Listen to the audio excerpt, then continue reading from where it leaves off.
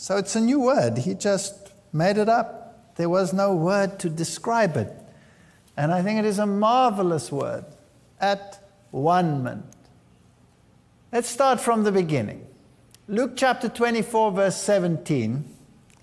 Two people are walking on the way to Emmaus, and suddenly a third man is walking with them, and they are so depressed and so dejected. And he said unto them, What manner of communications are these that you have one to another as you walk and are sad? And the one of them, whose name was Cleopas, answering, said unto him, Art thou only a stranger in Jerusalem, and hast not known the things which are come to pass there in these days? Don't you know what has happened? They were so dejected. They'd just lost their entire hope. They had been expecting the kingdom to come, and now their Messiah was dead. And then it says in verse 27, And beginning at Moses and all the prophets, he expounded unto them in all the scriptures the things concerning himself. Now, I would have loved to have listened to that Bible study. Wouldn't you have liked to listen to that? That must have been the most awesome Bible study ever given. And I cannot even imagine what it was all about, except perhaps to think a little bit about it. Luke chapter 24, verse 32, And they said one to another, Did not our hearts burn within us while he talked with us by the way, and while he opened to us the scriptures? Now, we only have glimpses today, and we can see a little here and we can see a little there. But I wonder what he said to them. He started with Moses, and he went through the scriptures. Now, we don't have time to do all of that. Acts chapter 7, verse 37 says, This is that Moses which said unto the children of Israel, A prophet shall the Lord your God raise up unto you of your brethren, like unto me. Him shall ye hear. And then a second verse in John 3:14, And as Moses lifted up the serpent in the wilderness, even so must the Son of Man be lifted up. So there's a typological connection between Moses and Jesus. And Jesus must have pointed this out. A prophet like unto me. So if we think about that a little bit, and you think about Moses, when Moses was born, there was a decree to have all the little boys killed. And there was a similar decree in the time when Jesus was born, because Herod wanted to destroy this king that was going to come. And so both of them had a very similar beginning. Moses was preserved, and Jesus was preserved by divine intervention. Moses was the deliverer of the children of Israel from the physical bondage and slavery of Egypt. And Jesus became the deliverer from the spiritual bondage of Egypt. It's interesting that Moses performed many marvelous miracles, parting the Red Sea and all the miracles that were associated with him. And Jesus' ministry was associated with miracles. It's also fascinating that Moses had direct contact with God. He spoke to God face to face, and he was taken up into the cloud. And so Jesus also had face-to-face contact with God. The face of Moses shone, and the whole of Jesus shone at the transfiguration. There are so many parallels between the two that if you study it, then you can see that this is a type. Moses is a type of what would happen to Jesus. Moses was rejected by the people, and they said, As to this Moses, we wot not what become of him. And they chose for themselves leaders to take them back to Egypt. And exactly the same happened to Jesus. His own people rejected him. And the parallels are just amazing. And then Moses lifted up the serpent. And in the same way, Jesus had to be lifted up because he became sin for us. Therefore, the serpent as a symbol of Christ becoming sin for us. He who had no sin bore our sin. So there are these marvelous parallels, and he must have shown them in the life of Moses exactly what the parallels were. And then he must have stopped at Abraham as well. And Abraham took the wood of the burnt offering and laid it upon Isaac his son. And he took the fire in his hand and a knife, and they went both of them together. And here are father and son. And I like it when the Bible says, here I am. So there was this communication and this willingness to obey. And you have this beautiful typology of Abraham and his son Isaac, where Abraham is enacting the part of God the Father and Isaac the part of God the Son. And the wood is laid upon his shoulders, and he carries us up this lonely hill, which is the exact same hill where Jesus was crucified. And the typology is enacted, and the faith that is embodied in it. Because they said, we are going and we are coming back again. So he must have believed, because the promise was that through Isaac his seed would be propagated. Then he must have believed that there would be a resurrection. So you have all this beautiful typology in there. And God intervened, of course, and they slaughtered an animal in the place of the real thing.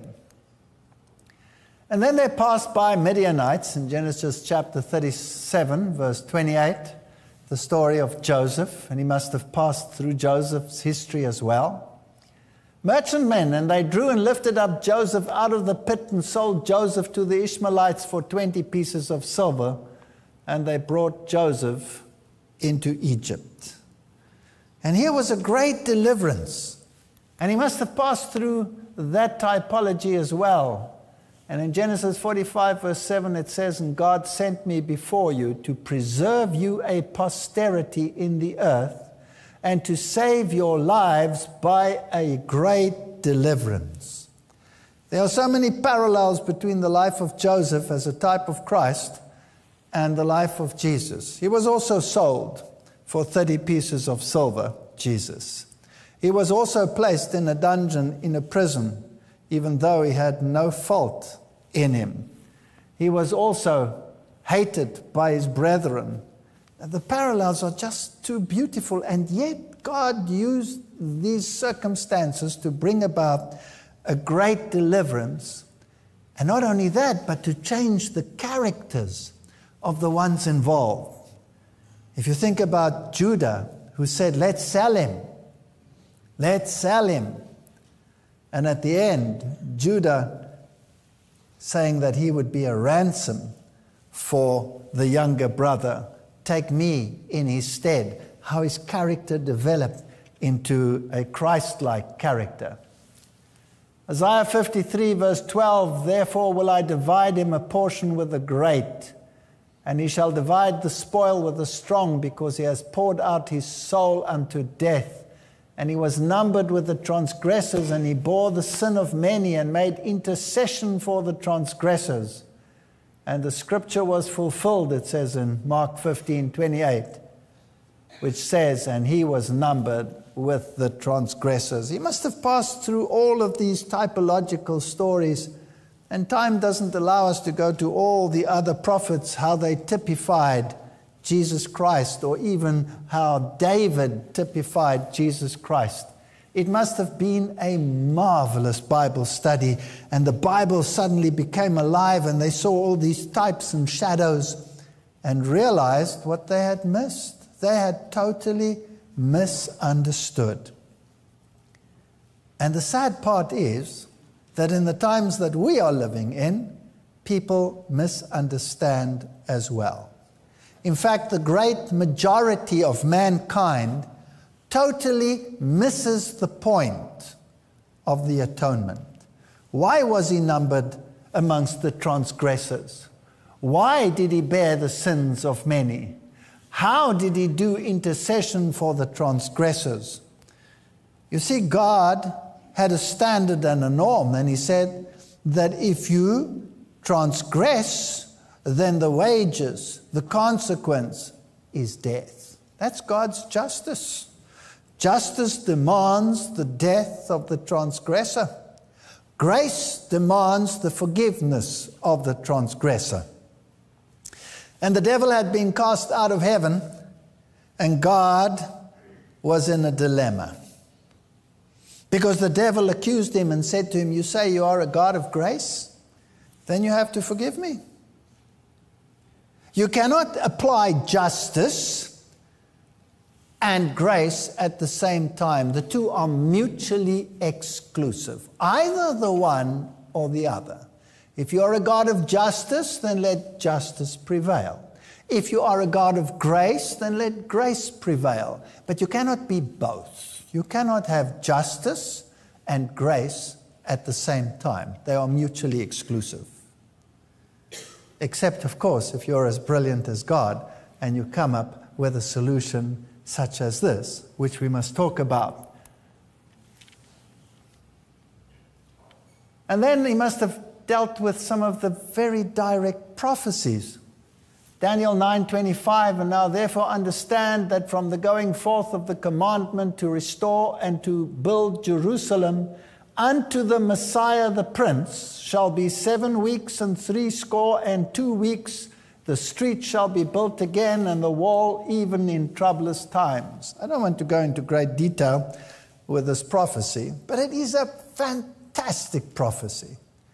And the reformers all applied a principle known as the day-year principle, where you take a prophetic day and apply it as if it were a physical, literal year.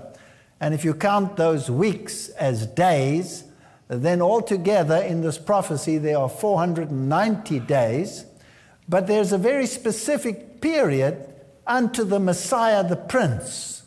From the commandment that the Jerusalem should be rebuilt, from that decree, there would be 7 weeks and 62 weeks. And that works out to 69 weeks. And if you multiply that by 7 to get the days, then you have 483 years from the going forth of the decree to rebuild Jerusalem.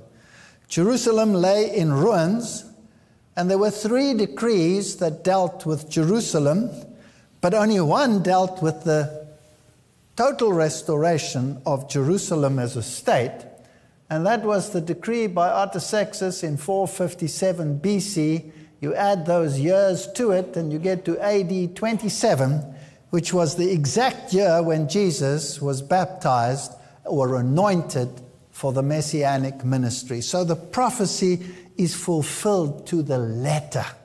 And then the final week is also explained. And in the middle of that week, the last 7 years, he puts an end to the sacrificial system. In other words, he took the place of the sacrificial system. And then there was still a short time of probation, and then the gospel went to the Gentiles. A magnificent prophecy. And even an atheist like myself will have his cage rattled when he starts studying prophecies such as these and some of the others.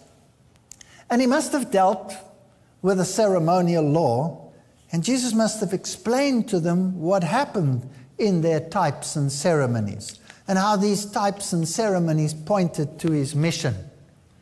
Because Colossians 2:17 tells us that they are a shadow of things to come, but the body, the substance, is of Christ.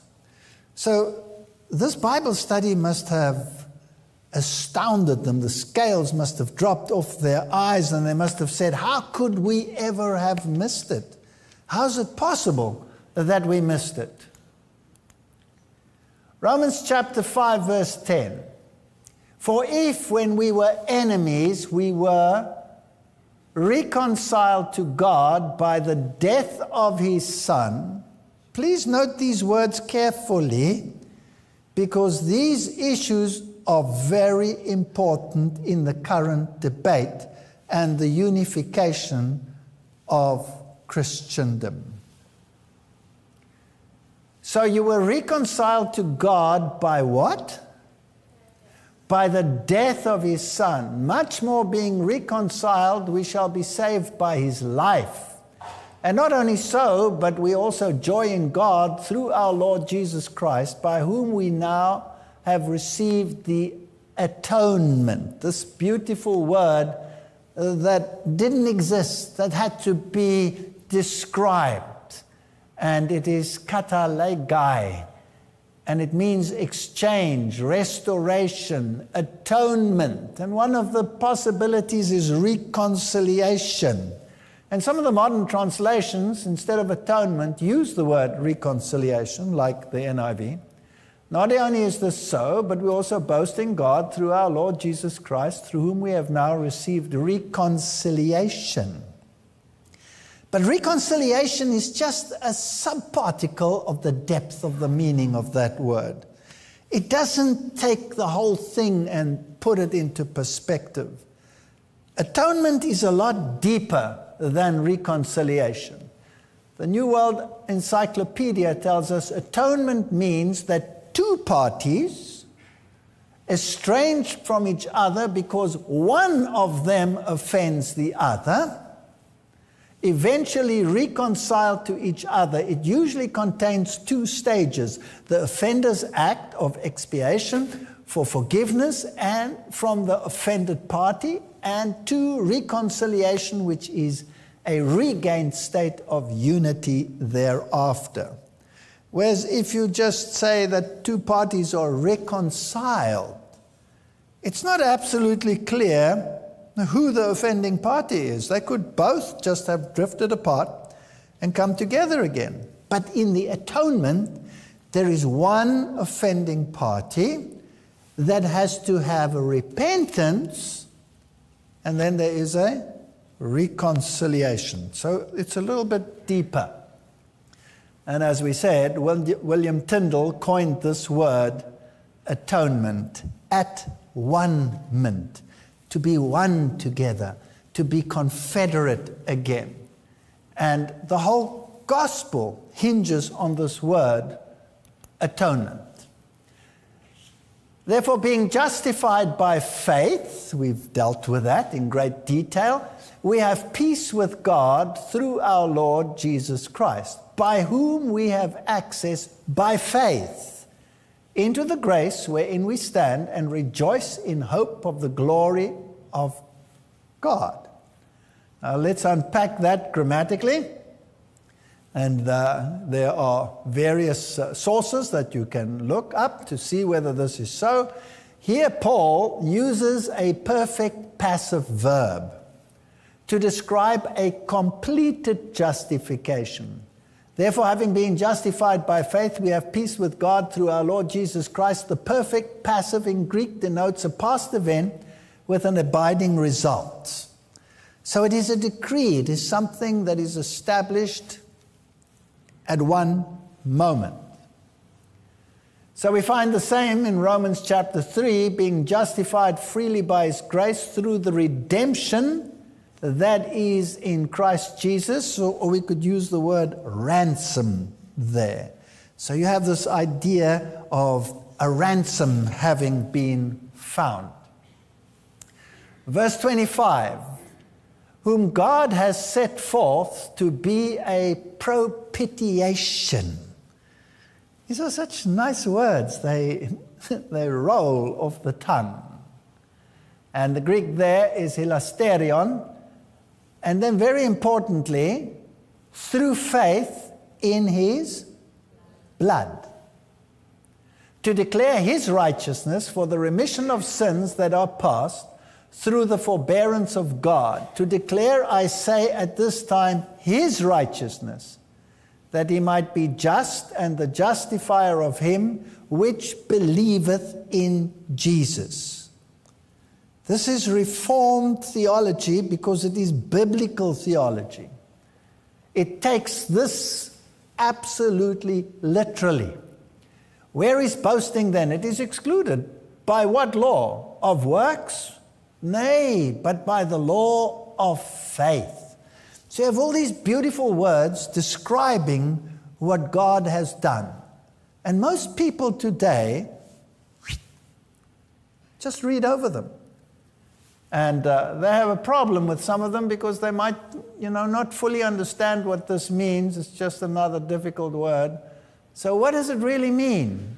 And why do you have this propitiation through faith in his blood? So let's look at this word propitiation. It means the turning away of wrath. Now, what source am I using here? I'm using Ryrie, which is a very good source.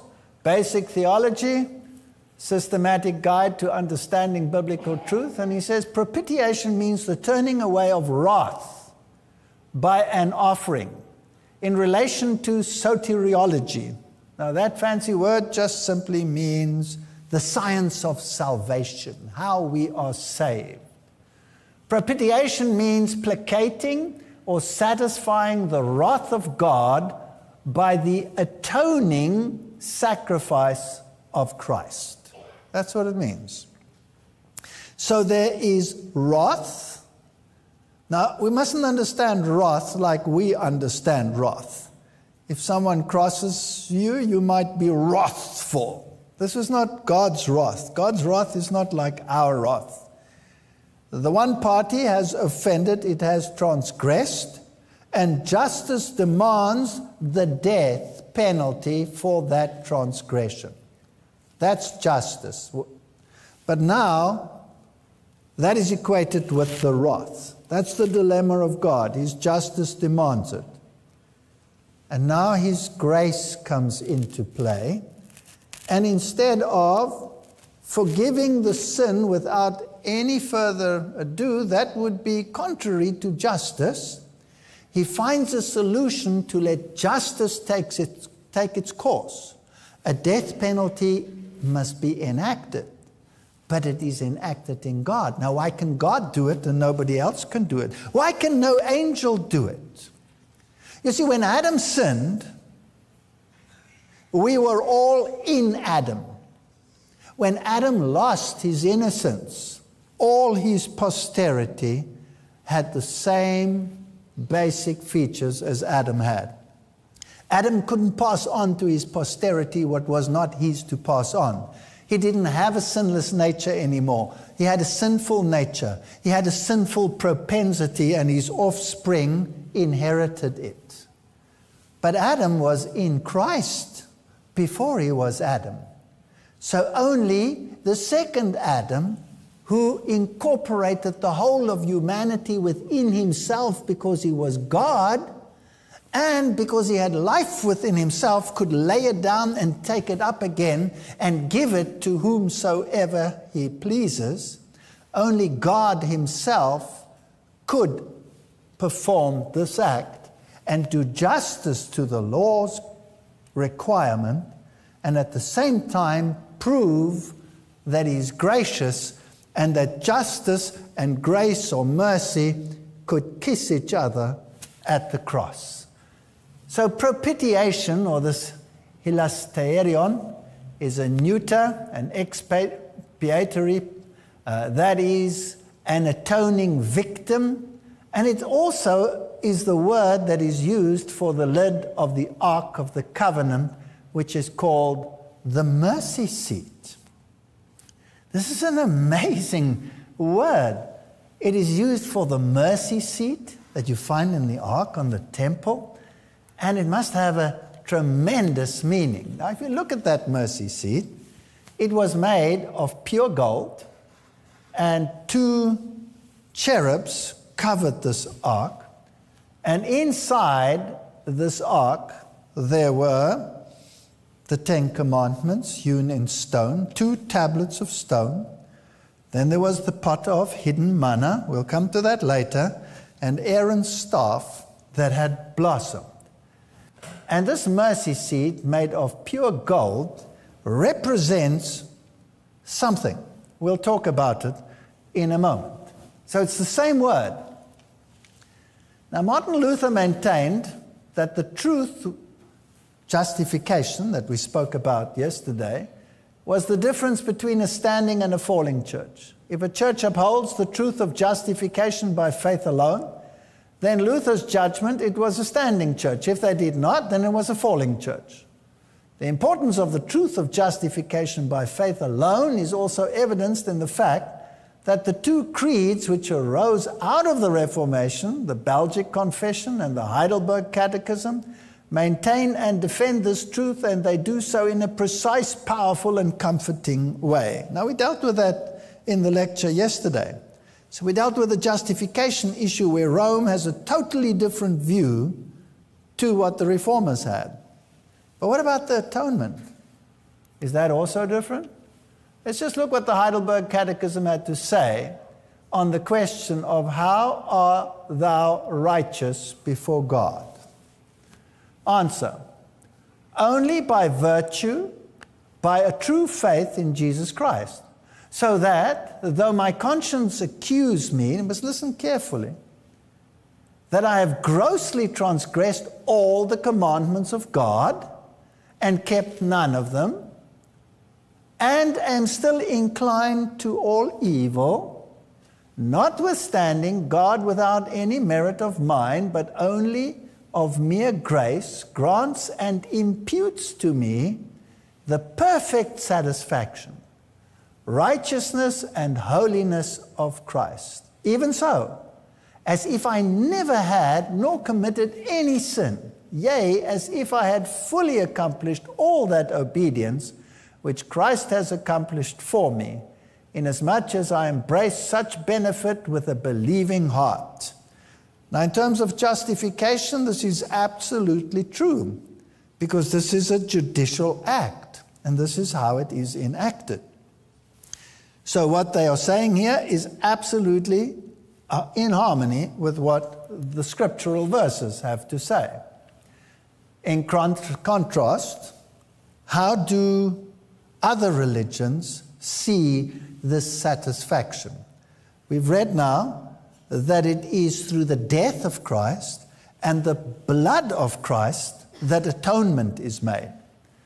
Now, if you go and look at what the other non-Christian religions believe, let's look at them. Let's have a look at Islam. What does that have to say? Islam says the following: since God is almighty, he doesn't need the charade concocted by Christians in order to forgive man. In the Quran, God says we are all created in a state of goodness. What does the Bible say? The exact opposite, right? I was conceived in iniquity. He has not burdened man with any original sin, having forgiven Adam and Eve as he forgave us. As we are all personally responsible for our actions, there is no need for a humanly concocted savior in Islam. Salvation comes from God alone. All right, so here you have grace, but you do not have justice. There's a problem there. Let's see what else they say. They quote the Quran. So the matter of Jesus as Savior of mankind is refuted in the Quran. The Quran says he has stamped them with their disbelief for their saying, we killed God's messenger, Christ Jesus, the Son of Mary. They neither killed nor crucified him, even though it seemed so to them. So the Quran teaches that it was a charade. It was, like a magician. It didn't really happen. It just looked like it. It didn't happen. So what's the role of Jesus in the Quran? Christ, the Son of Mary, was no more than a messenger. Many were the messengers that passed away before him. See how God does make his signs clear to them, yet see in what ways they are deluded away from the truth. So that's Surah 5:75. So he's just a normal messenger according to the Quran.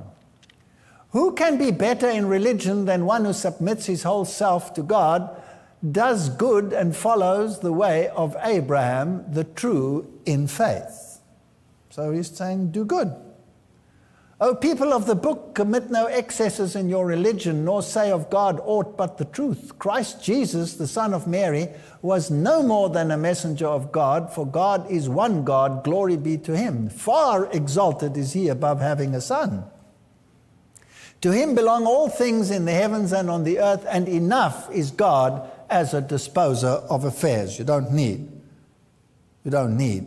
a son for an atonement. So if you take the Quran with the Arabic text, the transliteration, the one that they hand out in the United Nations, it says here in these forewords of the Quran, the end of Christ in the Bible and the Quran. But the Quran says Christ was altogether saved from the indignity of the cross, and as if by a miracle of likeness someone else of the same feature was crucified by the Jews under illusion, says the Quran. While the Jews claim to have killed Christ on the cross, it is also a cardinal point of faith to the Orthodox Christian churches that Jesus Christ gave up his life on the cross. He was buried after crucifixion. On the third day he rose in body with his wounds fresh, and he met his disciples and was afterwards taken up bodily into heaven. In fact, this is the belief which forms the basis of the theological doctrine of blood sacrifice and vicarious atonement for sin, which is, however, losing its force with the modern age, an age of action and retribution. So the atonement is completely denied in the Quran. Didn't happen. Never happened. In fact, they go so far as to say God is indignant if Christ is believed to be God himself. To say nothing of Godship, Christ is not even the Son of God, but only an apostle like several others. It is to be accepted that Islam is the religion of truth and Muhammad is the apostle of God, says the Quran. So Islam denies the atonement. What about Buddhism? Here's the New World Encyclopedia. Buddhism is far from theistic. Well, there's no personal God in Buddhism. None whatsoever. No personal communication. Everything has to come from self. So it has no real concept of atonement with God. It rather focuses on atonement with fellow humans, teaching the importance of forgiveness. Even if you are offended by someone who commits sin against you, you are supposed to forgive him. So atonement is initiated more by the offended party than by the offender. You are supposed to practice metta, which is loving kindness, or karuna, which is compassion, and mudita, which is sympathetic joy. But the whole idea of forgiveness comes from the belief that it prevents both the offended and the offender from developing negative and harmful emotions, from the karma that unfortunately binds them in sin and misery. So there is no atonement. It's not possible because there is no personal God. So how can there be an atonement? So the great religions of the world do not accept the biblical teaching. Now what about the largest group in Christianity, Catholicism? What do? We constantly see the crucifix. We see them making the sign of the cross. They celebrate the Mass, which is the sacrifice and all of these things. Surely they have a concept of the atonement? Well, what about this group over here? This is an image that was traced back to 2011 in a San Francisco Walk for Life, where these people said, if Mary had had an abortion, we wouldn't be in this mess. Interesting. 1 Corinthians 1:23, but in spite of what these people say and what the other religions say, we preach Christ crucified, unto the Jews a stumbling block and unto the Greeks foolishness. You see, people don't like this doctrine. It's not a comfortable doctrine. Let's have a look at the Catholic view of atonement. At the Council of Trent, the declaration of which are still in force, the Roman Catholic Church formally condemned the biblical doctrine of faith alone. That was justification. That was in the previous lecture. I just want to remind you of that. If anyone says that justifying faith is nothing else than confidence in divine mercy, which remits sins for Christ's sake, or that it is this confidence alone that justifies him, let him be an anathema. So they don't agree with justification, that it is Christ who imputes us with his righteousness. It is not any righteousness that belongs to me, but it is outside of myself. If anyone says that justice received is not preserved and also not increased before God through good works, but that those works are merely the fruits and signs of justification obtained, but not the cause of its increase, let him be an anathema. So just like Islam, we have the same doctrine here. It is through your works that you are judged. Whereas the biblical doctrine is through the works of Christ and his justice and his character that is imputed to me, that I stand sinless before God. So it's not me, it's him. That's the one point. But Catholics have another view of the atonement as well. And here's a webpage, a Catholic webpage, which puts it quite interestingly. And it says, here is the Reformed view, Protestantism, where you have God the Father, and you have wrath of God, and then you have the Son being punished for the sins of the people. And as Professor Crossham said it, well, in that case, we must love the Son, but we should hate the Father. I don't think he has any concept, when he says that, of the idea that the Father and the Son are one, and that they are both involved in this. And if you've seen Jesus, then you've seen the Father. So this is a divine decision that was taken, and not one entity clobbering another one for someone else's fault, but a divine decision taken in its totality. So that is kind of weird to break this down to that. So they say, well, we have God the Father, this is the Catholic view, and you have self-sacrificing love, which led to the cross. But the cross wasn't necessary. And this is where the crux of the matter comes in.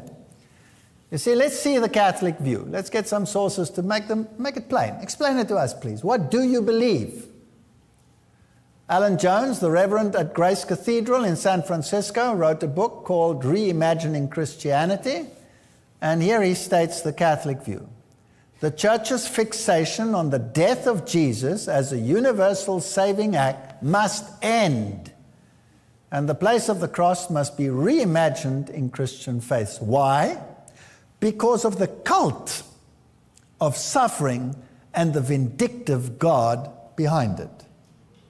That's exactly what Crossham said. We should hate the Father, but we should love the Son, right?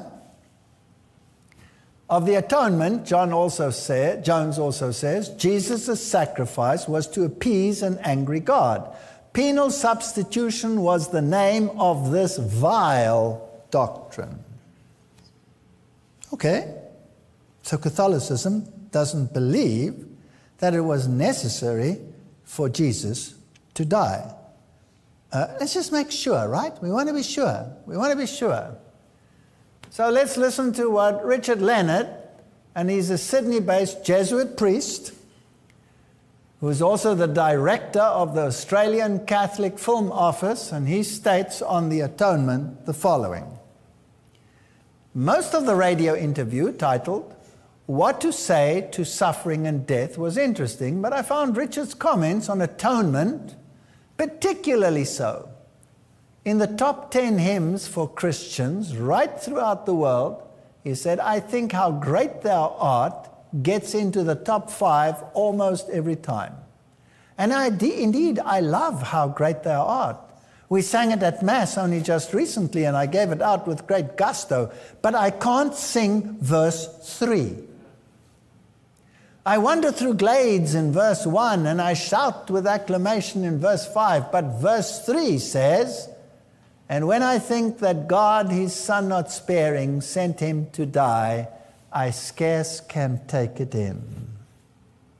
Well, I can scarce take it in too, because I don't believe that sort of theology. I like the Jesuits. They make it plain, right? It comes in at a very particular moment in Catholic theology called the Atonement theory. From the 11th century, and it is based on Paul's letter to the Romans.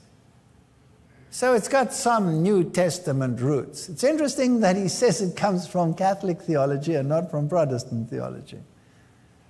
Paul is in there, but you know what? Let's forget about Paul. But when you unpack those parts in the New Testament, they are used in a very particular way that I think have lost their meaning now, about buying back slaves and the whole process of redemption, and then it gets picked up about atonement. And then the Protestant reformers really perfect it in what it's called satisfaction theology.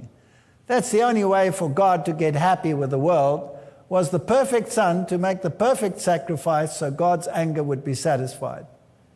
There is another way that you can get into why Jesus died, and that is, why was Jesus killed? Now that's interesting, you see. Did he die because he laid down his life, or was he murdered? Well, and I say in the book that maybe it's just more helpful now to say that Jesus didn't come primarily to die, he came to live. And the fact that he died is incidental. As a result of the way he lived, he threatened the religious, political, and social leaders of his day so much, they put him to death. And that God's response to Good Friday was not to see his only beloved Son crucified in a capital punishment death, but was in fact then to raise him from the dead. So God's response to Good Friday is Easter Sunday, which is in fact the cornerstone of Christian theology. It's a rather nice argument. So I love how great thou art. I just shut up when it gets to verse 3. I know it's a very venerable piece of theology, but for instance, the Orthodox Christians, they have not attended to go down this atonement, satisfaction way. They tend to be much stronger about what I've just outlined, that Jesus came to live. You see, when Christians go to Holy Week, to Good Friday, I think we ask the wrong question. We ask, why did Jesus die? I think it's the wrong question. I think the question is, why was Jesus killed? And that completely changes Holy Week. Okay. So Roman Catholicism, just like Islam, denies the atonement. It wasn't necessary for your salvation. This blood sacrifice, this wrath of God, this justice of God, had nothing to do with it. Then, excuse me, how did Jesus then save you? Remember that we read in that statement, on the joint statement on justification, that it was through the good works of Jesus. But then they add in their catechism, not only the good works of Jesus, you can add the good works of Mary, and you can add the good works of the saints. So, Jesus is there. Yes, he's pristine and wonderful, but you can get by without him if you have the others. And now we have a serious impasse, because now it's no longer Christianity. It's another religion, a totally different religion. And we have to make sure that we understand this. Colossians 1 verse 14. In whom we have redemption, what's it say there? Through his blood, even the forgiveness of sins. It doesn't say in whom we have redemption through his good works or those of the saints. It says through his blood. Colossians 1:20, and having made peace through the blood of his cross, by him to reconcile all things unto himself. By him, I say, whether they be things in earth or things in heaven. And you that were sometimes alienated and enemies in your mind by wicked works, yet now has he reconciled. How? In the body of his flesh through death. to present you holy and unblameable and unreprovable in his sights. Well, the Jesuit did admit it did have some New Testament roots, but let's ignore those. Hebrews 9:22, and almost all things are by the law purged with blood, and without shedding of blood is no remission. Question: was the death of Jesus essential for salvation? Yes or no? Yes. Yes, absolutely. So can Protestants and Catholics unite on the gospel? That's my next question. That's like Islam and Christianity joining up in what they call today Chrislam. Now, please don't misunderstand me again. I'm not here knocking other religions. All I'm doing is defending what the Bible says. And you have a total freedom of choice to say, I reject it, I want to be whatever you want to be. That's your choice. But if these things aren't pointed out, then how can you make a decision? Isn't it fascinating that all the religious books out there deal with how you should live in order to satisfy God? But the Bible has dimensions in it which are just mind-boggling. Not only do they have salvational information in the Bible, there's prophetic information which is so accurate that it knocks the carpet out from under your feet. So there's a prophetic angle. When God says, see, I tell you ahead of time so that when it does happen, you will believe. Then there is the historic angle, which some of the other writings get totally confused about. But the Bible is every time vindicated by the spade of the archaeologist. So there's so much more to add emphasis and weight to what the scriptures have to say. So essential is the blood. This is what the Lutheran Confession had to say.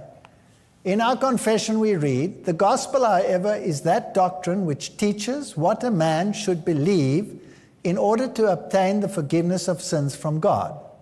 Since man has failed to keep the law of God, careful, take note what Lutheran doctrine says.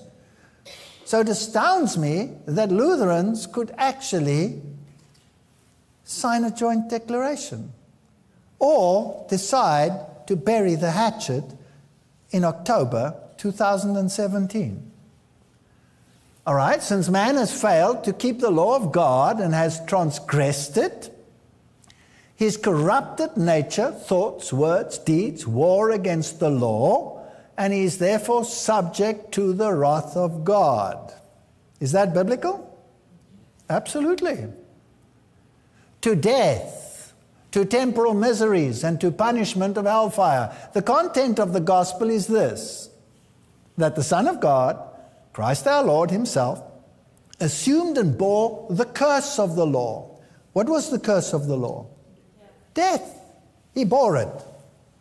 So justice was satisfied and expiated and paid for all our sins, that through him alone we re-enter the good graces of God, obtain forgiveness of sins through faith, are freed from death and all the punishments of sin, and are saved eternally.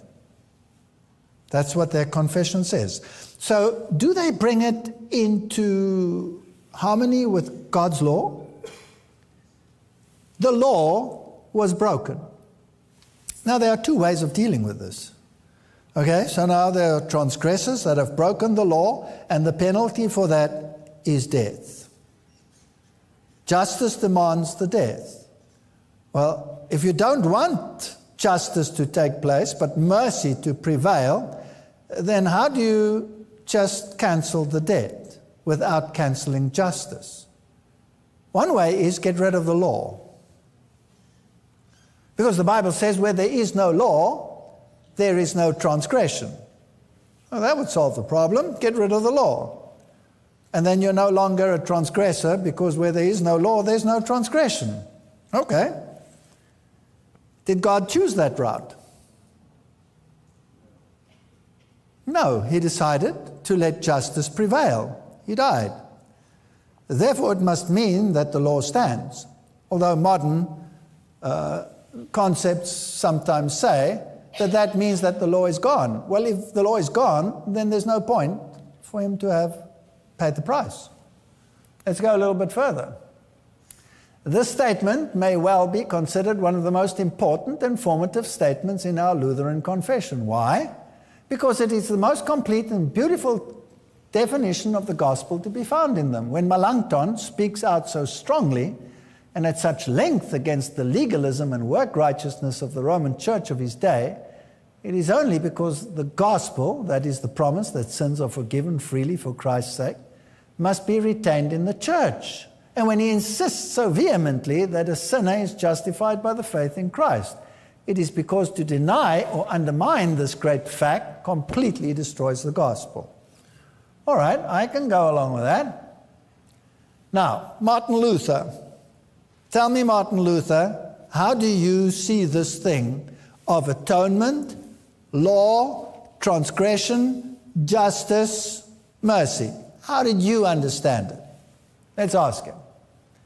Martin Luther, in the Small Cult article, structures all of Christian doctrine around the simple doctrine of the gospel, the doctrine of Christ and faith in him. Here is what he says. The first and chief article is this, that Jesus Christ, our God and Lord, was put to death for our trespasses and raised again for our justification. He alone is the Lamb of God who takes away the sins of the world. Inasmuch as this must be believed and cannot be obtained or apprehended by any work, law, or merit, it is clear and certain that such faith alone justifies us. For we hold that a man is justified by faith apart from the works of the law, he quotes Romans, and again he himself is righteous and that he justifies him who has faith in Jesus, and he quotes Romans. Nothing in this article can be given up or compromised, even if heaven and earth and the things temporal should be destroyed. On this article rests all that we teach and practice against the Pope, the devil, and the world. Therefore, we must be quite certain and have no doubt about it. Here is another writer, and this person writes, God so loved the world, another Protestant view, that he gave his only begotten Son, that whosoever believeth him should not perish, but have everlasting life. These words show us why God's wrath descended on his only begotten Son. Why the innocent suffered for the guilty. Why the just bore the punishment wholly due to the unjust.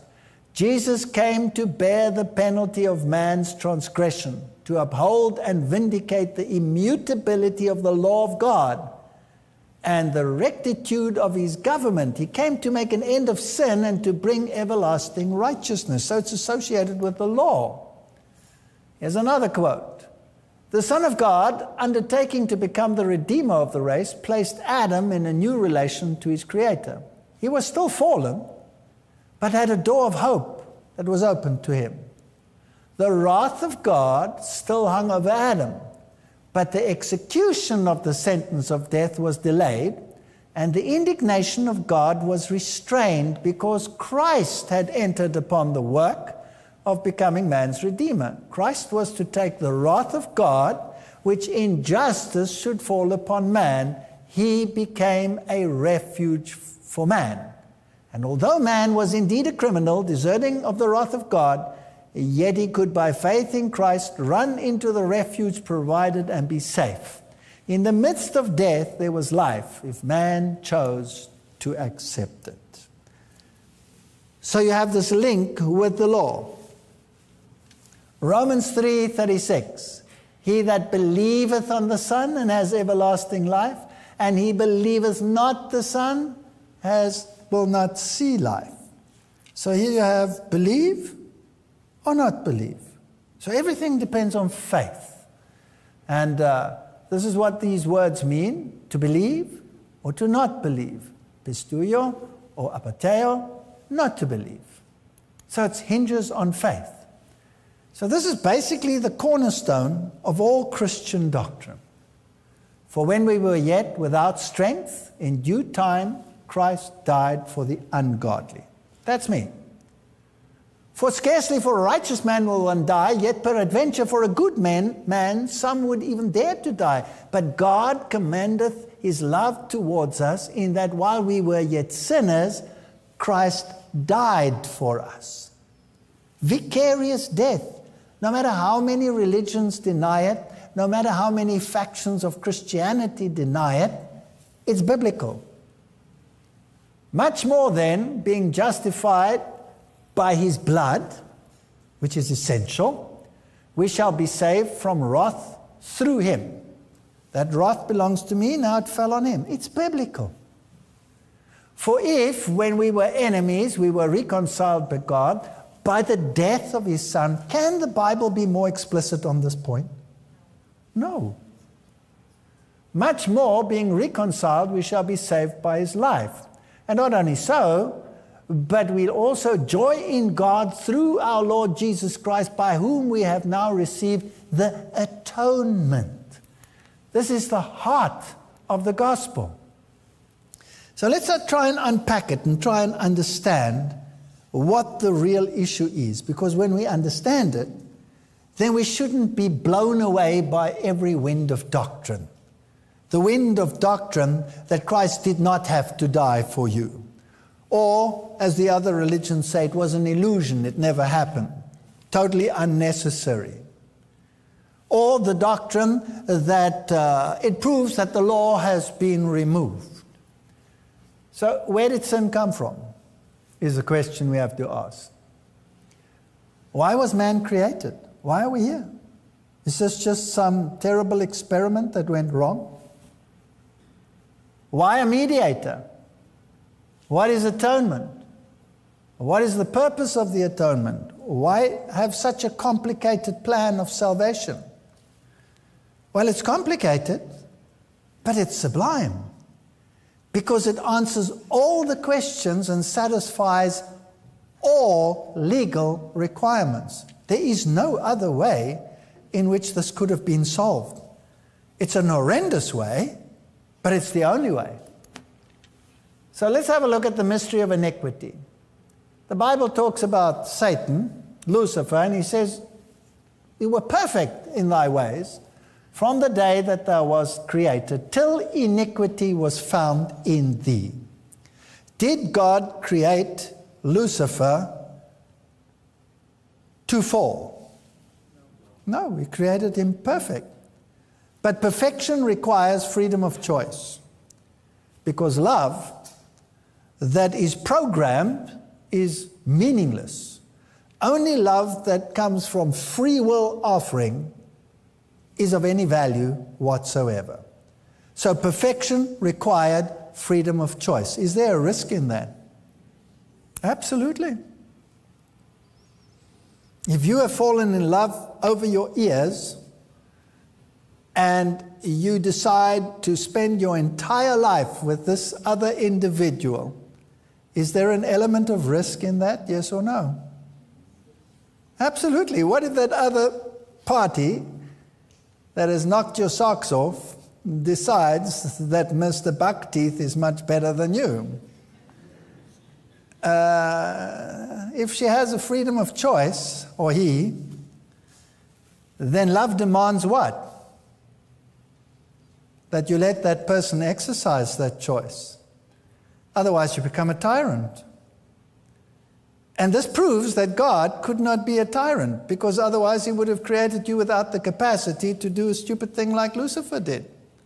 So jealousy got into his heart because he had a built-in capacity to develop it, even though he wasn't designed to develop it.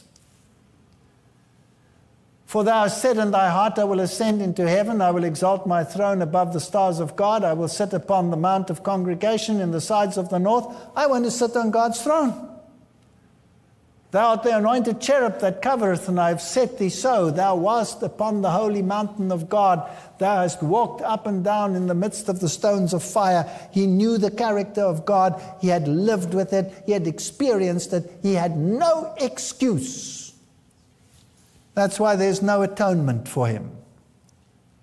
But we have an excuse. And so a war broke out in heaven, and he was cast out.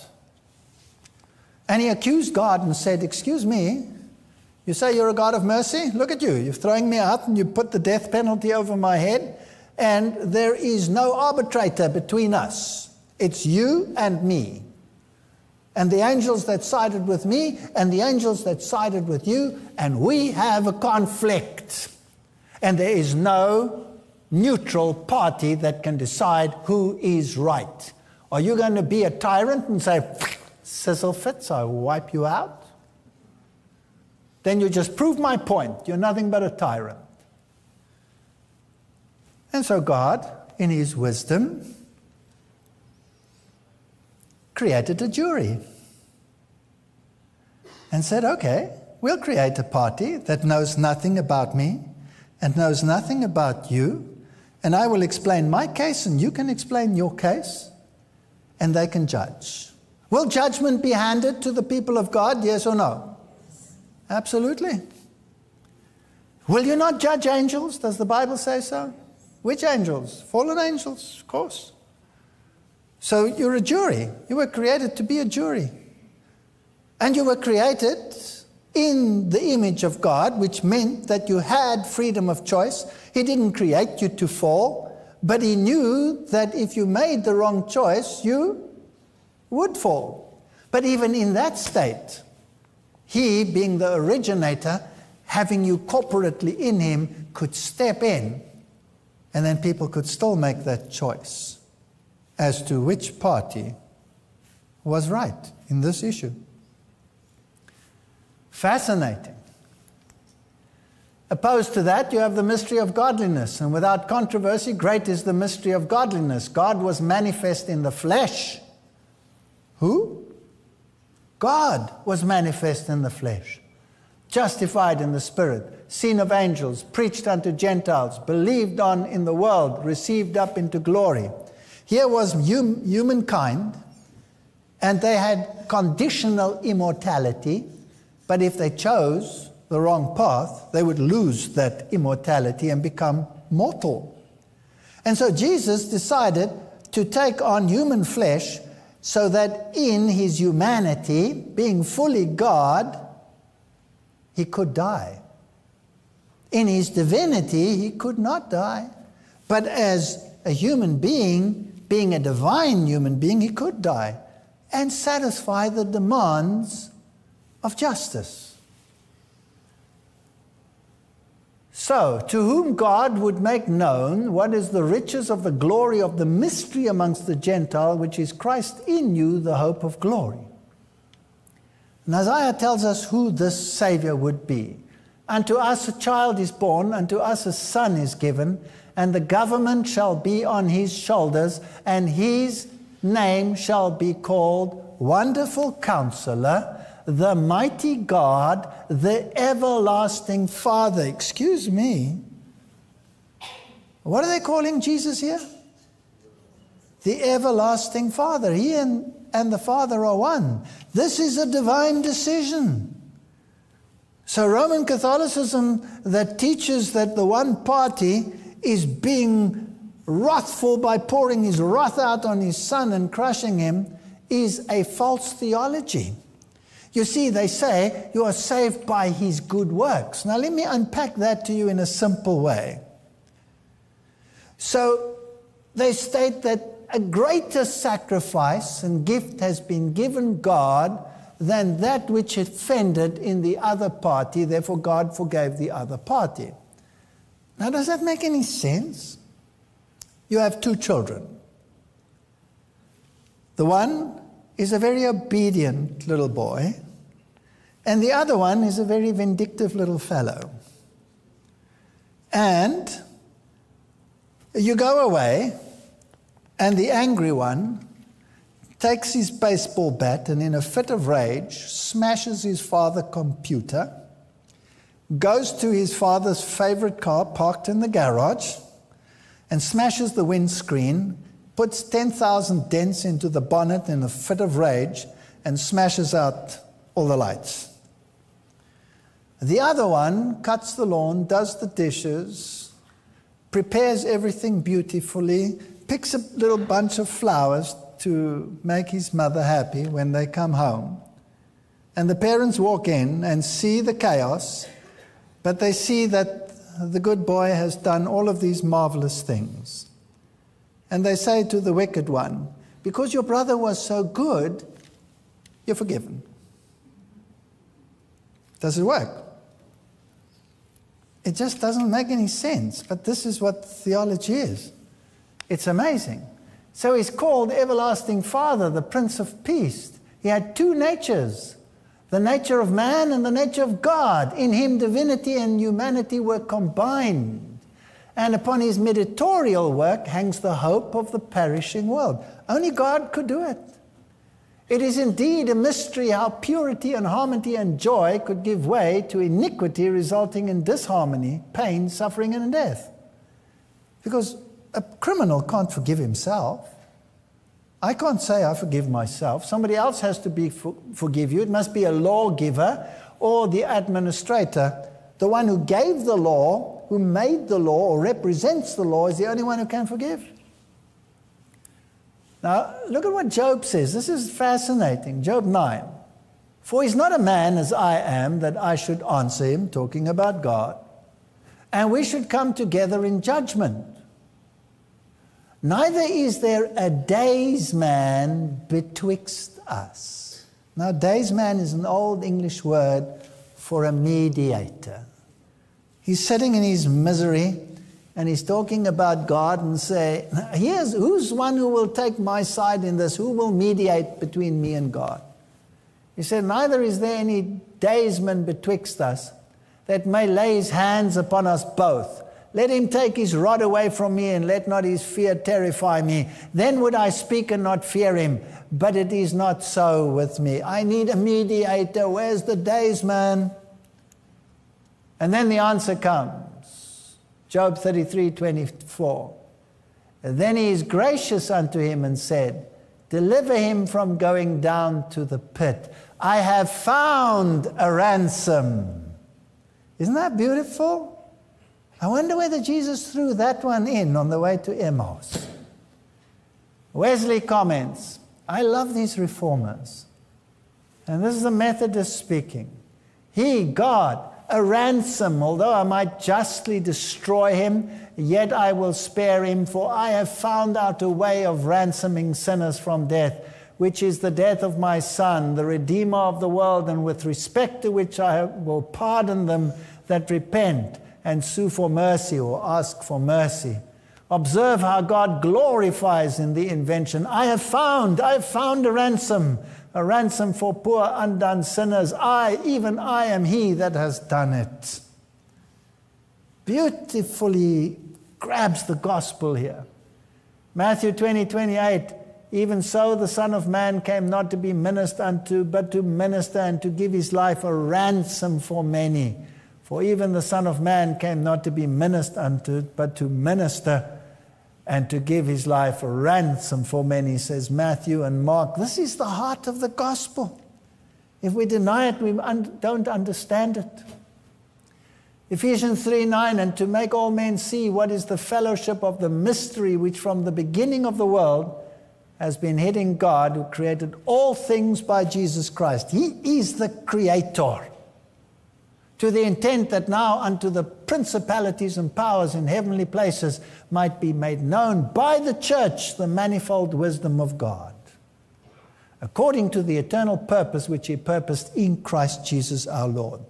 Are we doing the job that has been assigned to us to make this known to the world? Or are we capitulating to false doctrines? If we look at the history of the church, throughout the ages, from the time of Adam, you had 3 periods, 3 dispensations. You had the patriarchal dispensation, then you had the Levitical dispensation, and then you had the Christian dispensation. The first 2 served as types, shadows, to explain the last one, the Christian dispensation. So the first ended with the birth of Israel as a nation, then the patriarchal system came to an end. The second ended when the curtain was rent from top to bottom, and the sacrificial system came to an end because it had been fulfilled in Christ. And the next one will end when Christ returns. So let's look at these three dispensations. John 3:16 said, "For God so loved the world that he gave his only begotten Son, that whosoever believeth in him should not perish but have eternal life." And the patriarchs represented in type Jesus. So they were the mediators. Now, of course, as a mediator, if they wanted to mediate for sin, rightfully they should die and pay the penalty for the sin. But God gave a way out. And he pointed to the great mediator by giving them a sacrificial animal and say, let this die, and let this one point to the great sacrifice that will come in the future. And so they sacrificed animals. Only once did God require that the Son should be sacrificed, contrary to everything God had ever said. So this is an enactment of the gospel to show that Abraham believed God, and this was accredited to him for righteousness. He didn't have to go through with it, but it was a type of the great sacrifice that was to come. Though he were a son, says Hebrews, yet learned he obedience by the things which he suffered, and being made perfect, he became the author of eternal salvation unto all them that obey him. Obedience is always part of the equation. Called of God, a high priest after the order of Melchizedek. Now that is interesting, because later God instituted the Levitical system through the sons of Levi. But Jesus was not a Levite. That's why they couldn't accept him. He was from the tribe of Judah. But here is a way out. This strange Melchizedek gave the solution. God is so precise. The Bible is so unique. It's magnificent. Now listen to the sacrificial system that they had to perform. Neither shalt thou go up by the steps unto mine altar, that thy nakedness not be discovered. So there were allowed to be no steps. Thou shalt build the altar of the Lord thy God of whole stones, and thou shalt offer burnt offerings thereon unto the Lord thy God. So it had to look something like this, or something like this. The stones were not allowed to be hewed, but because the stone stands for character, and Christ's character is perfect, it needs no hewing and squaring. It had to be unhewed. Whereas we are to be built into the temple and need to be hewed and squared. That's why life is so painful. A people that provoke me to anger continually to my face, that sacrifice in gardens and burn incense on altars of brick.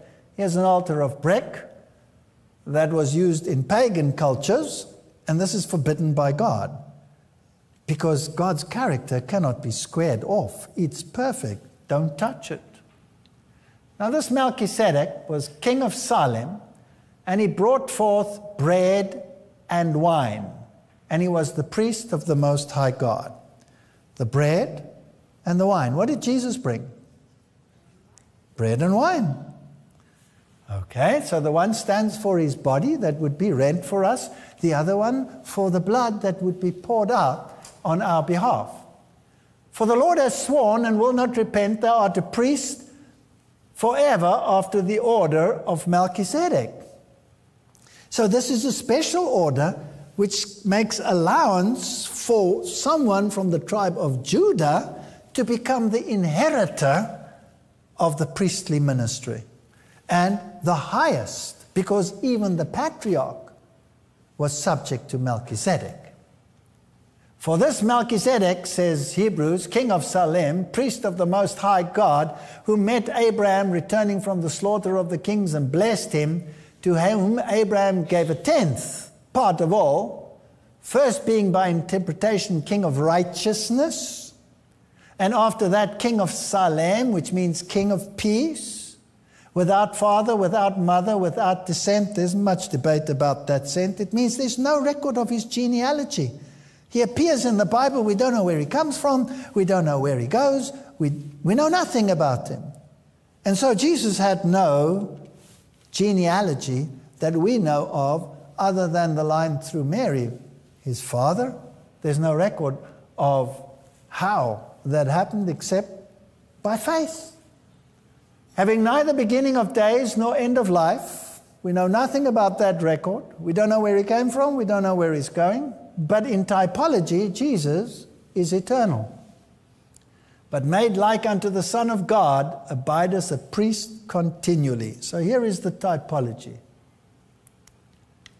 Now consider how great this man was, unto whom even the patriarch Abraham gave 1/10 of the spoil. He came to meet Abraham's army. That's a type of all the redeemed. We are in the army of the Lord. He brought bread and wine, the body and the blood of Jesus Christ. He blessed Abraham. So those who believe in Jesus are Abraham's seed according to the promise and can receive the blessing. He accepted Abraham's tithe. And so it is with the children of God today. For what says the scripture? Abraham believed God and was counted unto him for righteousness. And if you be Christ, then you be Abraham's seed and heirs according to the promise. Now, isn't it strange that some people want to follow a literal genealogy rather than the spiritual? If you believe God's word, you are heirs and children of Abraham. And that is all that is required. Now, concerning the promise and the oath, Hebrews says that by two immutable things in which it was impossible for God to lie, we might have strong consolation who have fled for refuge to lay hold upon the hope set before us, which is the anchor for our soul. And then he refers to made a high priest. Jesus was being made a high priest forever after the order of Melchizedek. If Melchizedek wasn't in the Bible, we would have a problem with Jesus being a priest because he was not a Levite. God introduced even that into the scriptures. No human mind can think out these intricacies. Now Wesley has a nice comment on this verse, and he says, by two unchangeable things, his promise and his oath, in either, much more in both of which it was impossible for God to lie, we may have strong consolation, swallowing up all doubt and fear, who have fled after having been tossed by many storms, to lay hold on the hope set before us, on Christ, the object of our hope and glory. We hope through him. So there's the gospel in type in the patriarchal system. Now when it comes to the Levitical system, God gives more detail. This must have been part of Jesus' story as well. The tabernacle service. The Bible says us, thy way, O God, is in the sanctuary. Who is so great a God as our God? Today, most people just brush the sanctuary aside as though it meant nothing. It had a very specific structure. There was this outer wall. There was one opening. There was the altar of burnt offering. There was the laver. Then there was a holy chamber and a most holy chamber. And it says the acquittal and deliverance are never based on own merit, always on the merit of the great high priest. So let's read the verses. And he shall lay his hand upon the head of the sin offering and slay it for a sin offering in the place where they killed the burnt offering. So the sinner comes and he lays his hand on his offering and he confesses his sins over the lamb. And then the lamb dies in its place. And the priest shall take the blood of the sin offering with his finger and put it on the horns of the altar of burnt offering and pour out the blood thereon at the bottom of the altar. So this lamb, sacrificial lamb, typified Jesus Christ who would come. And he shall take away all the fat thereof, and the fat of the lamb is taken away from the sacrifice of peace offering, and the priest shall burn them upon the altar according to the offering made with fire. And the Bible tells us this fat symbolizes sin. So the sin is in type expiated. It's burnt away. So this blood is life. Justification, sanctification is title and fitness for heaven. Leviticus 17:11, for the life of the flesh is in the blood. This is what life is about. That's why Jesus poured out his life so that we could have life. But he, being sinless and being God, could lay down his life and take it up again. And have given it to you upon the altar to make an atonement for your souls, for it is the blood that makes an atonement for your soul. How can Catholicism say the blood was not necessary? In the sanctuary path, there's no partial forgiveness. Forgiveness is absolute, as though you had never sinned. So you came in and you were covered, surrounded by this white linen wall. So when you come through this door, Jesus says, I am the door. You must enter in through this door. There's no other way to enter. You have to enter in by the door, which is Christ. Immediately you are confronted by the altar of burnt offering, which stands for the cross, the Lamb of God that died for my sins. And then there's the laver of washing, the washing away of your sins, your rebirth. Then there is the first chamber, with the altar of incense, the candlestick, and the table of the showbreads. The body of Jesus, his bread that was given to us, the unleavened, sinless Christ, the light of the world, the mediator. And then there was the holy place, where you had the Ark of the Covenant with its content. And the priest would come in after sacrificing for himself, and in type, having taken upon himself all the sins that had been confessed before him over the lambs, by internalizing a small piece of the lamb, and then sacrificing for himself, he brought the record of the sin into here. And this represents the prayers of the saints being made acceptable to God through the mediation of Christ. And then there was the Most Holy. And in the Most Holy, you had the Ark of the Covenant with the mercy seat. Now, it's interesting that the mercy seat was 1.5 cubits high, and the altar of burnt offering, the grill whereupon everything was burnt, was the same height. So the justice of God, the sacrifice, is as high as his mercy. This is the throne of God. This is where God sits. This is his seat of authority. Now we must understand this. The throne of God is upon his law, which is in tablets of stone. And here he sits, and the law condemns us to death, but the mercy seat shields us from the condemnation of the law. Fascinating. The hidden manna. The manna only lasted one day. Except on the Friday, it lasted 2 days, so that they didn't have to collect it on the Sabbath day. And this, the Bible says, that Jesus would not see corruption, and so the manna did not see corruption when it was on the 7th day. On the 6th day it fell for 2 days and saw no corruption. Types of his body. And a dead stick blossomed. So he had life within himself. These are the attributes of the high priest. And this is the seat of his authority, the law, and the seat of his government. And who coveted that seat? Satan.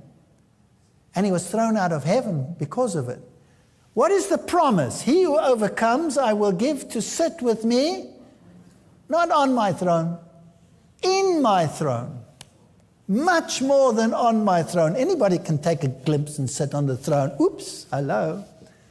To sit in the throne means to be a partaker of the throne. Can you imagine that God is going to give redeemed humanity that which cost Satan heaven. Unbelievable. And let's unpack this. For the Lord shall endure forever. He has prepared a throne for judgment. Now it gets interesting. So God's throne has the cherubs on either side. It has the mercy seat. It's part of his character. His mercy is as high as his justice. The stone of authority, the law, is under his seat. His body, which is ever fresh and never fades in the ark, it never went bad there, the manna, is eternal. And he's the one that can bring life out of death. The message of the ark. So, Revelation 4:23, and immediately I was in the Spirit, and behold, the throne was set in heaven, and one sat on the throne. And he that sat on it to look upon, and then it gives all the glory of the stones of what it looked like. In contrast, here is an earthly throne. And this is a fascinating throne, because this is the throne upon which the kings and queens of England are enthroned. This is the throne chair. And there is a stone under the chair. Now, where does that stone come from? Yeah, the queen and the prince are sitting upon the throne. This is not the inauguration throne. This is another throne. But when they are crowned, they sit on the throne with a stone underneath it. And here the Telegraph says us, the stone of destiny is fake, claims Alex Salmon. That's interesting. Here it says, Scottish, English, and British monarchs have been crowned on the ancient coronation stone since the 9th century. It spent 700 years under the chair in Westminster Abbey after it was seized in 1296 by Edward I and was finally returned to Scotland 12 years ago. It has since been viewed at Edinburgh Castle by tens of thousands of people and is regarded as a symbol of Scottish independence. According to legend, Jacob used the ancient stone as a pillow when he dreamt of a ladder to heaven, but Scotland's First Minister is convinced that it may be no more than a worthless lump of Perthshire sandstone.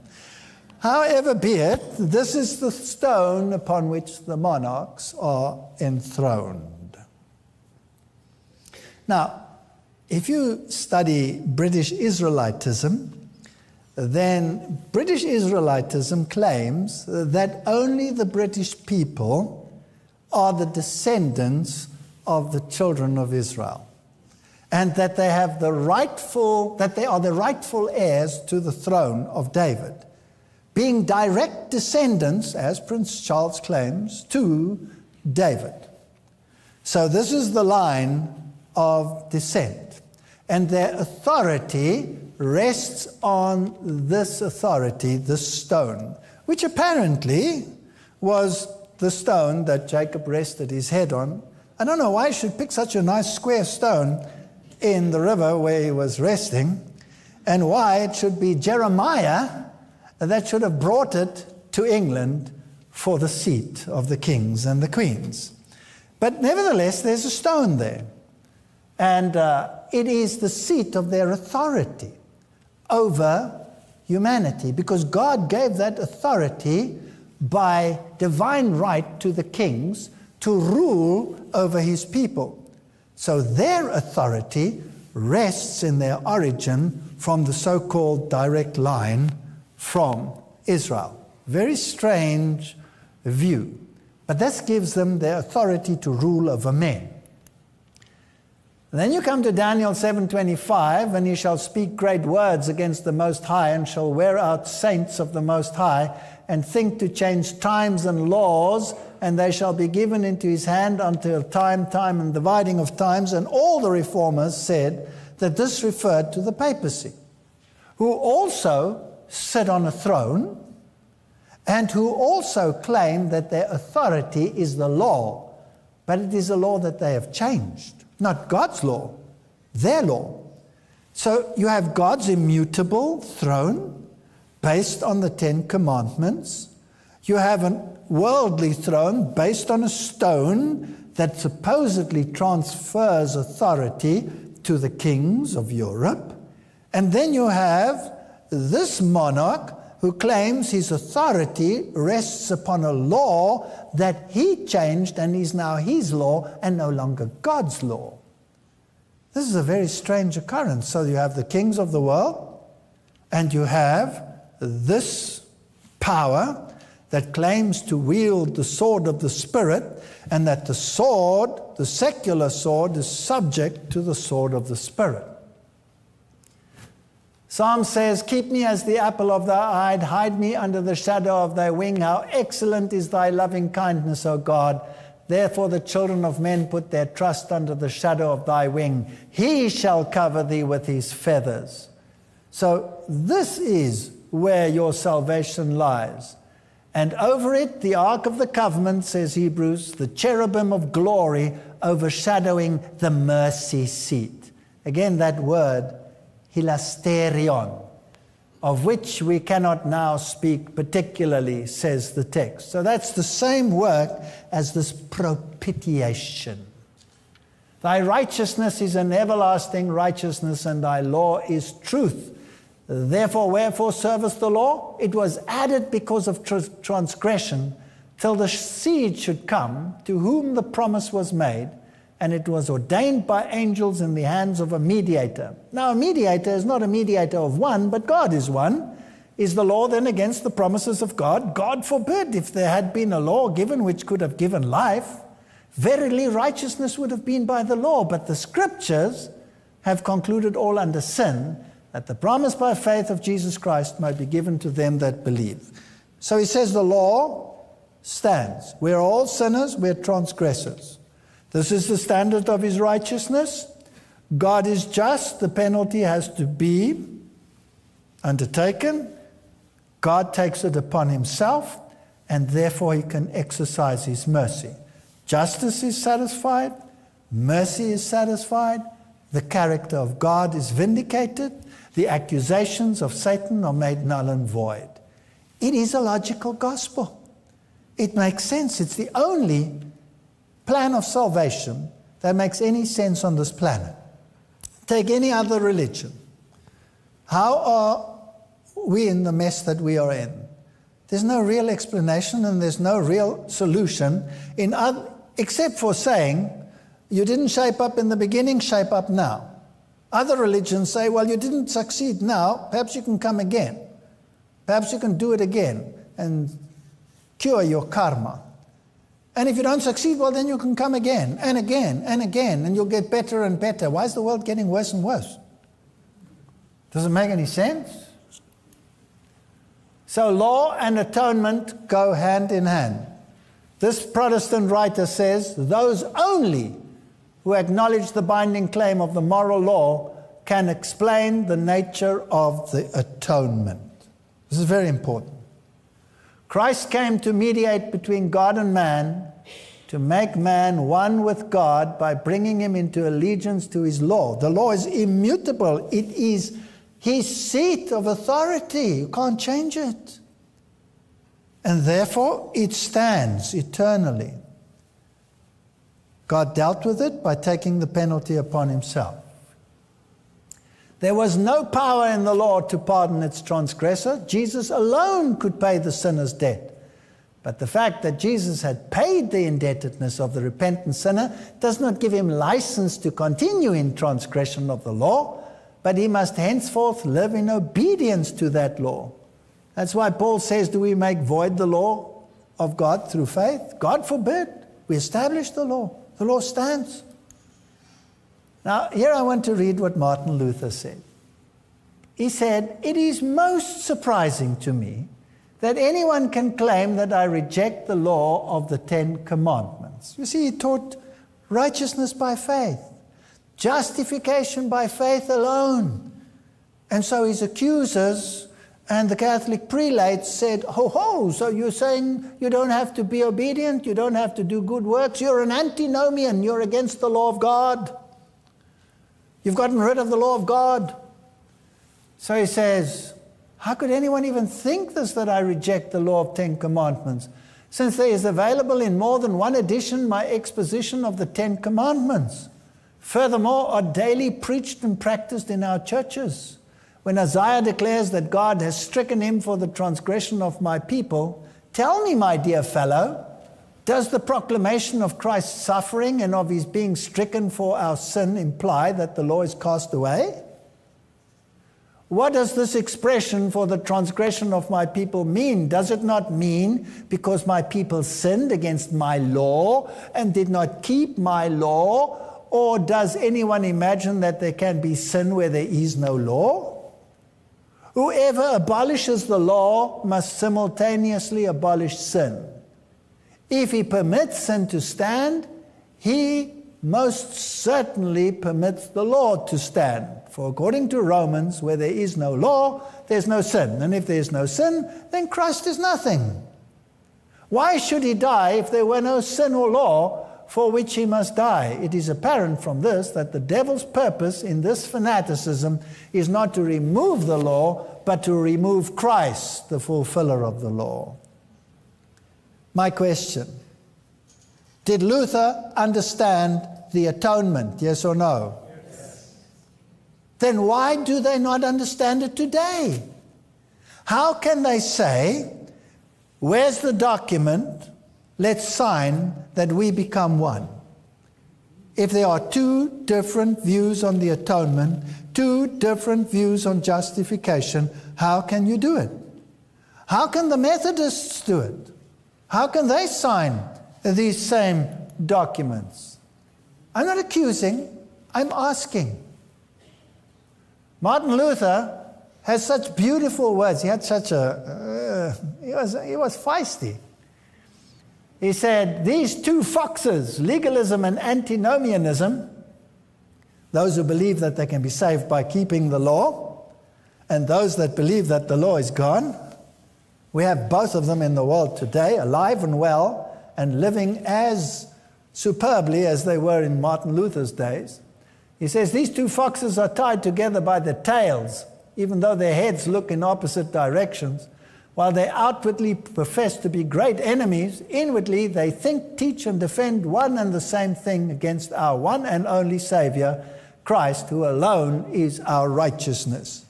Do you see, if you're an antinomian, and you say, I have no law, well, then you soon realize that without law, you're going to have chaos. So you make your own law. And then you enforce your own law greater than you would have enforced God's law. And then you're no longer an antinomian, but a legalist. Luther likened man unto a drunken German peasant trying to ride a donkey home in the evening and keeps falling off either to the one side into the ditch of legalism or to the other side into the ditch of antinomianism. Beautiful. Wesley, now we've got Methodism. Did he understand it? Well, Wesley carefully guarded his own doctrine of Christian perfection from this peril. He considered antinomianism the worst of all heresies. Most strenuously and persistently did he teach that the profession of justification by faith should ever be tested by right conduct. He writes, I would not advise to preach the law without the gospel any more than the gospel without the law. Wrote Wesley, referring to the so-called gospel preaching, which he disowned. Undoubtedly, both should be preached in their turn. Yea, both at once, or both in one. And he sums up Christian ethics taught by himself and John Nelson in these words. God loves you, therefore love and obey him. Christ died for you, therefore die to sin. Christ is risen, therefore rise in the image of God. Christ liveth evermore, therefore live to God till you live with him in glory. So we preached, so we believed. This is the spiritual way, the Methodist way, the true way. God grant we may never turn therein to the right hand or to the left. How can you sign a joint declaration with two views on justification, two views on atonement? It appears, if I'm not mistaken, writes Fletcher in his first of his famous checks, that we stand now as much in need of a reformation from antinomianism as our ancestors did of a reformation from popery. People, it seems, may now be in Christ without being new creatures, and new creatures without casting old things away. They may be God's children without God's image. This was Fletcher's main reason for the publication of the 5 pamphlets in which he defended the chief points of Methodist belief with a matchless logic and finest literary expression. Remember Tony Palmer? He says Protestantism had no fruits because there were no works. That's nonsense. Protestantism gave new life to the world. It opened up a new and marvelous way. Spurgeon said the same thing. He said, in my first pastorate, I often had to battle with antinomians. This is people who held that because they believed themselves to be elect, they might live as they liked. From my very soul, I detest everything that in the least savors of antinomianism, which leads people to prate about being secure in Christ while they are living in sin. We cannot be saved by our good works, neither can we be saved without good works. Christ never will save any of his people in their sins. He saves people from their sins. Protestants always understood it. What's their problem? Why don't they understand it anymore? The source says no man can look within himself and find anything in his character that will recommend him to God or make his acceptance sure. It is only through Jesus, whom the Father gave for life of the world, that the sinner may find access to God. Jesus alone is our Redeemer, our Advocate, our Mediator. In him is our only hope for pardon, peace, and righteousness. It is by virtue of the blood of Christ that the sin-stricken soul can be restored to soundness. Christ is the fragrance, the holy incense, which makes your petition acceptable to the Father. And then you can say, just as I am, without one plea, but that thy blood was shed for me, and that thou bidst me come to thee, O Lamb of God. This is biblical. The beautiful book, Steps to Christ, says there are 2 errors against which the children of God, particularly those who have just come to trust in his grace, especially need to God.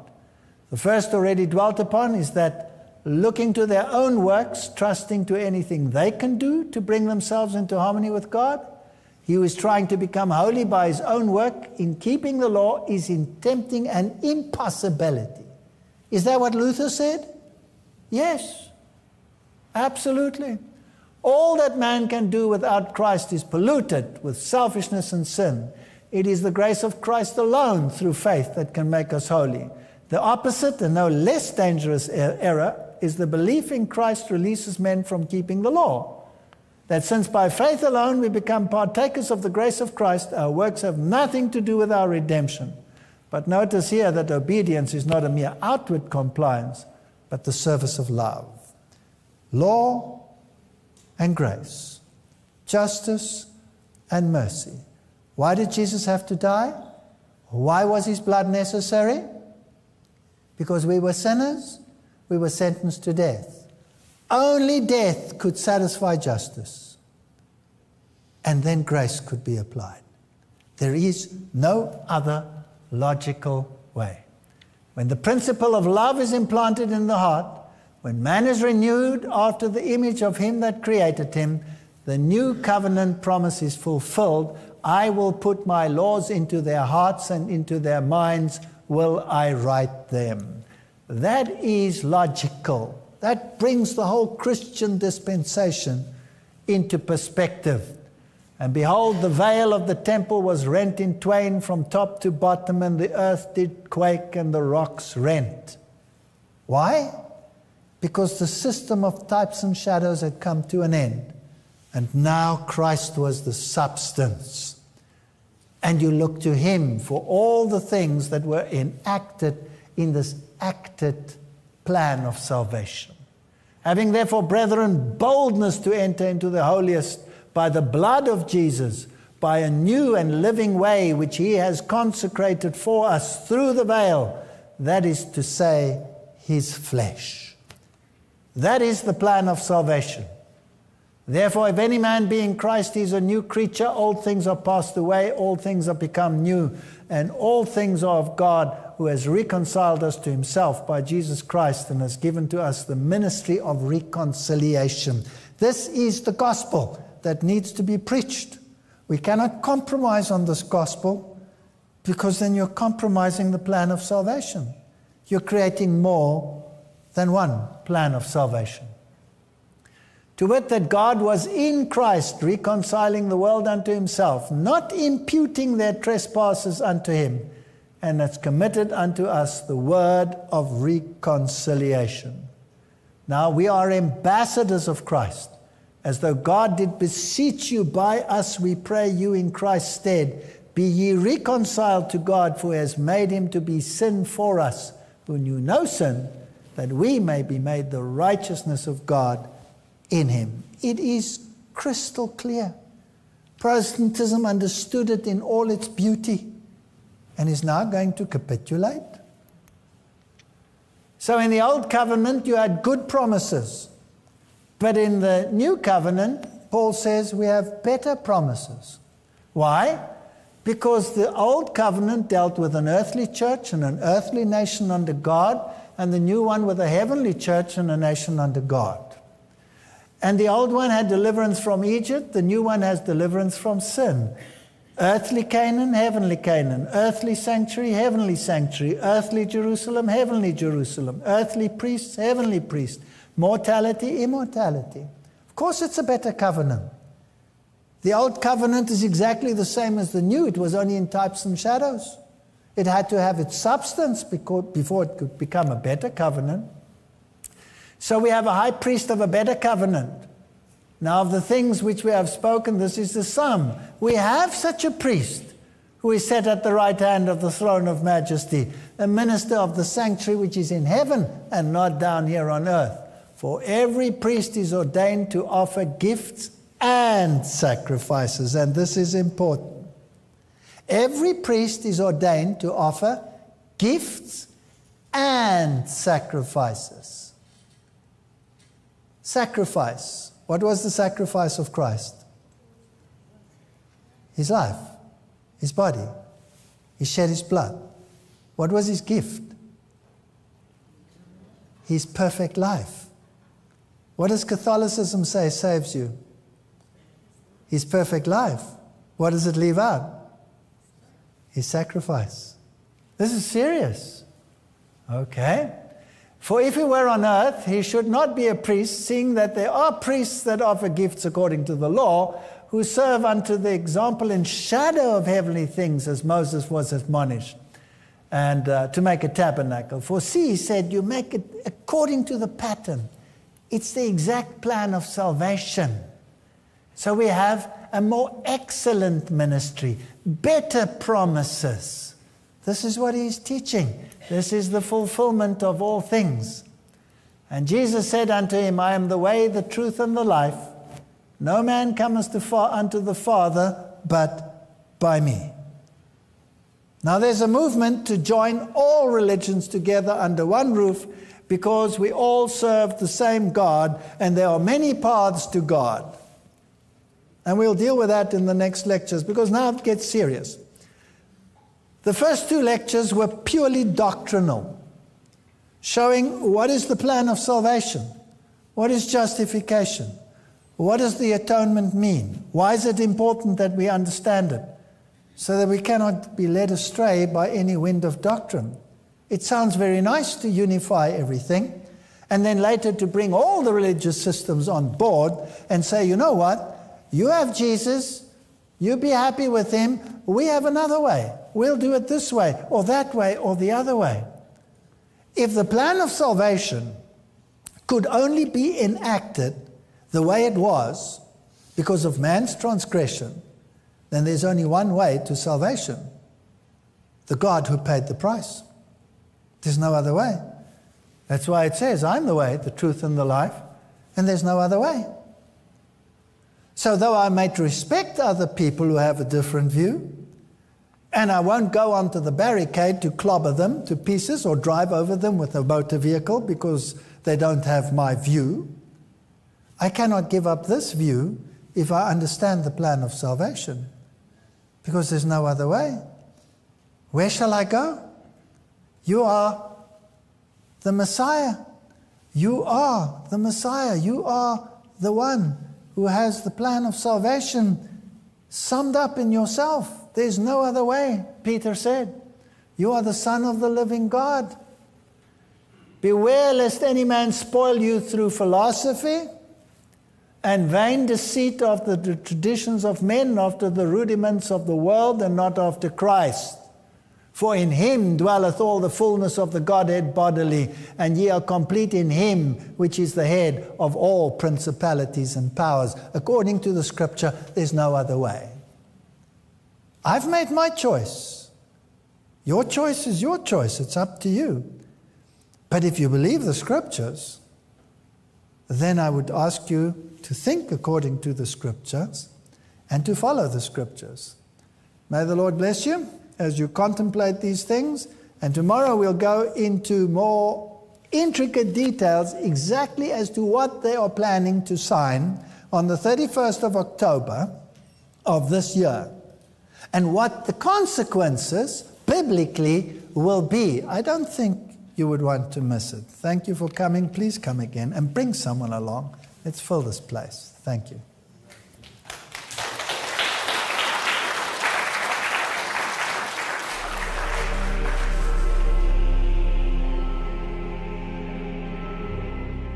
Hi YouTube, I'm Walter J.Veith from Amazing Discoveries. If you'd like to learn more, or you would like to subscribe, then visit our webpage, donate, share, and we would like to hear from you.